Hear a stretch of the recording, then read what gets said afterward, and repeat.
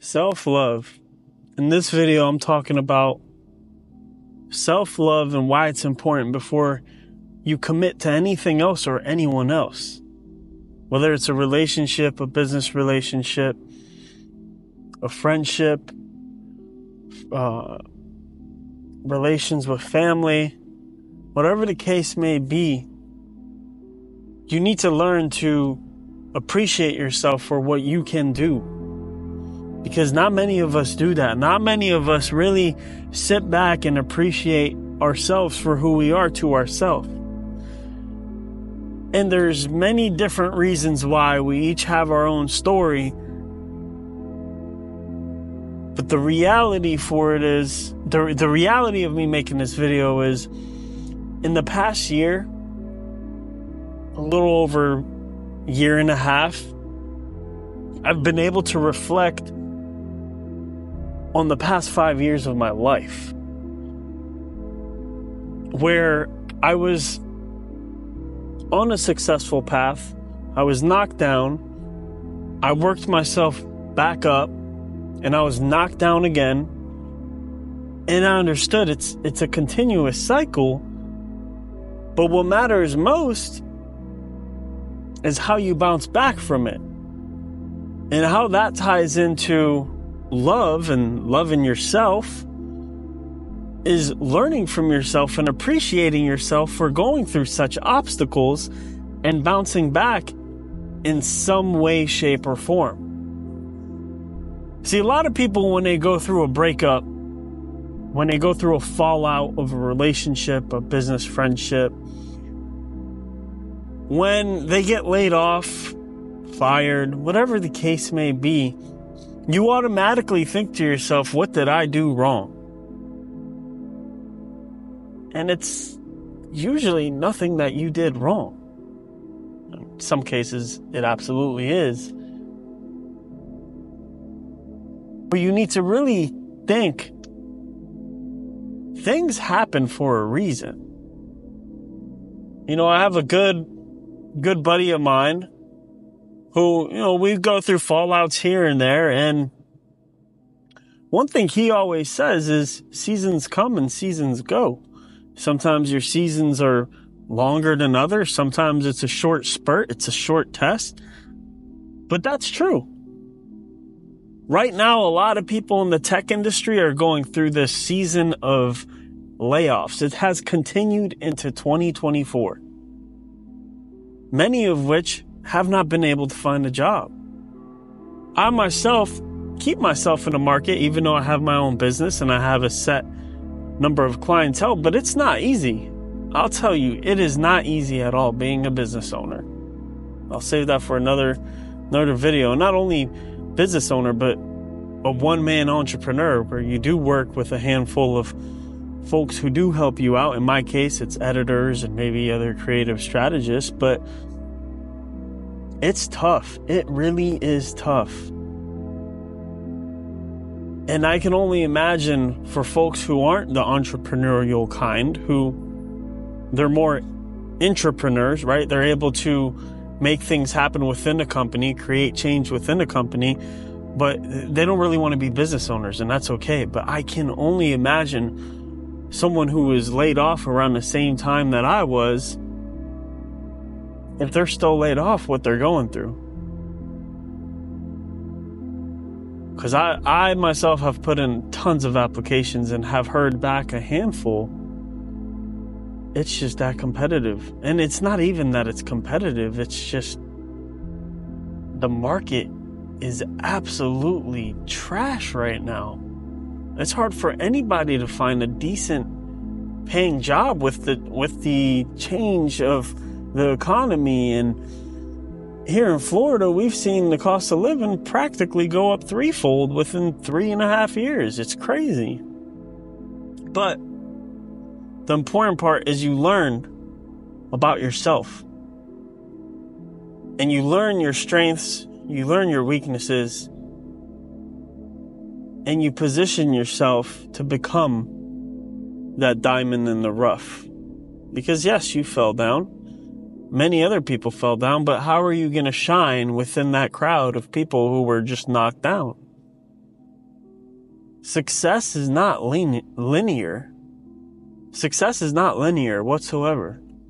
I wish it was. If success was linear with how hard you work and how many connections you make here and there, it would be easy to get where you want to be. But the truth is, success tests you. There's mountains you got to climb. And those first few challenges that you had, little did you know, those are just hills. Those are the Florida rolling hills. The hills of Claremont. Little do you know, your next hill is the Appalachians. And then you hit the Rockies. And then you're going to have Mount Everest. And each little hill is going to teach you a lesson. It's going to teach you a process. It's going to reward you once you get past it. But what goes up must come down. And you must have some type of plan. You don't need to plan out every single step, but you must have some type of guideline to get you to where you want to be. And I'm going through that right now. Because it's been over a year since I've been laid off. And I questioned myself when I got laid off for the third time in my career. What did I do wrong? I was doing well. I was crushing. I was making the company money. At least in my department, I was. My division. I didn't do anything wrong. I really didn't.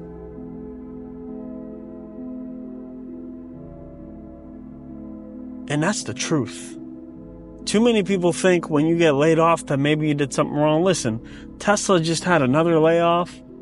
And one of the folks that they laid off was an executive that used to be in my book of business. He was there over a decade. And he was laid off. That's crazy to think. Just think about that. Someone who committed themselves to a company for over 10 years, built out a vast majority of processes. Another person who was laid off built their supercharging game plan, essentially. Strategized the supercharging across North America. And to have other EV companies adopt their methods and their plug. That person got let go. You think they did something wrong? You think they weren't worth something? No. At the end of the day, business is a business, and you must not take it personal. And that's even for you. If you're not getting what you want from your employer, if they promised you something and didn't give it to you, business is business. You must go on. This whole company loyalty thing, If companies cannot be loyal, you shouldn't also think that you're obligated to be loyal to a company. That's one thing that the last few generations have always said, oh, you got to stick with a company for years. Yeah, if I would have stuck with the first company that hired me out of college, I would have never had a 6-figure year.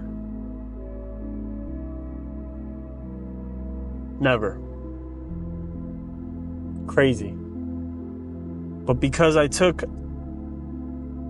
on opportunities that were presented to me by others, it created this ladder effect of getting a higher role. More strategic roles, right? Entry-level roles, most of the time, are all task-oriented.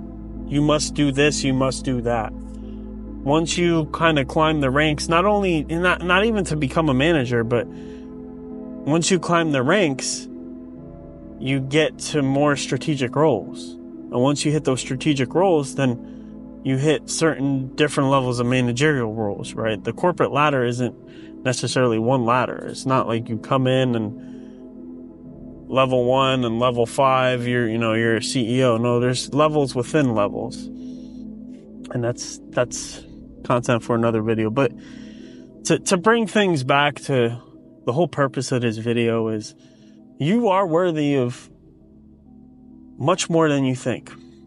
I think we underestimate ourselves quite a bit in terms of what our worth is.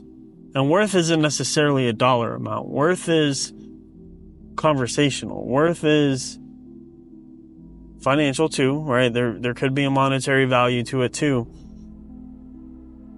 But worth is also time. The time you put in is your worth. If a company says we want you to work 2 hours a day and we'll pay you $100 an hour, your worth is 2 hours a day at $100 an hour. That's $200 a day. Versus someone who may be working 8 hours a day and making $10 an hour, their worth is only worth $80, but their time is much more valuable. That 8 hours, you can technically make more as an entrepreneur in some capacity than $10 an hour. You go buy something and flip it. So remember that. If you're feeling down, if you're feeling under, if you're questioning yourself and you're not sure, where should I go next? What did I do wrong? Sit back, evaluate your strengths, evaluate your weaknesses. Think about your peers, what comments. Think about your peers, what they say your strong points were. Go back to any reviews you may have had. Sit back, think about your relationships. What could have you done better? Because a lot of times, yeah, maybe there was something you could have done better. How could have you approached the situation better?